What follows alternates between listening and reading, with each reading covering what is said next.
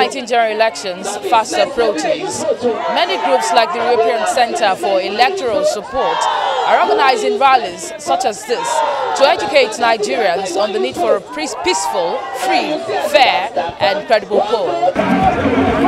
The start-up point was around the Wuse market in the nation's capital, and then a brief walk into the market. Men, women, youths, people living with disability were also well represented. This was done to show inclusiveness during the elections. The visually impaired, voters are going to vote using the Braille ballot guide for the presidential election. Election day written instruction for the deaf, and the magnifying glasses for people with low vision and people with albinism, and also a sign language interpreter during collation and announcing of results.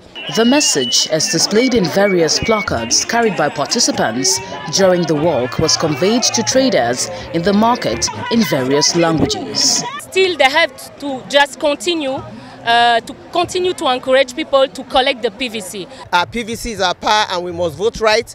We must vote, not selling our vote, because if you sell your vote, you sell your future. This is very, very important. I want everybody to take it very seriously, because we need to stay alive to even govern the people. Going by what we saw in Osun, INEC had already put in place facilities or deployed facilities for persons with albinism and visually impaired to be able to vote.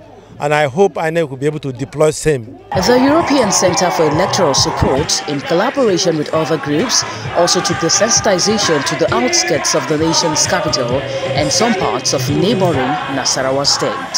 From Abuja, Chinemerem Joseph, STV News.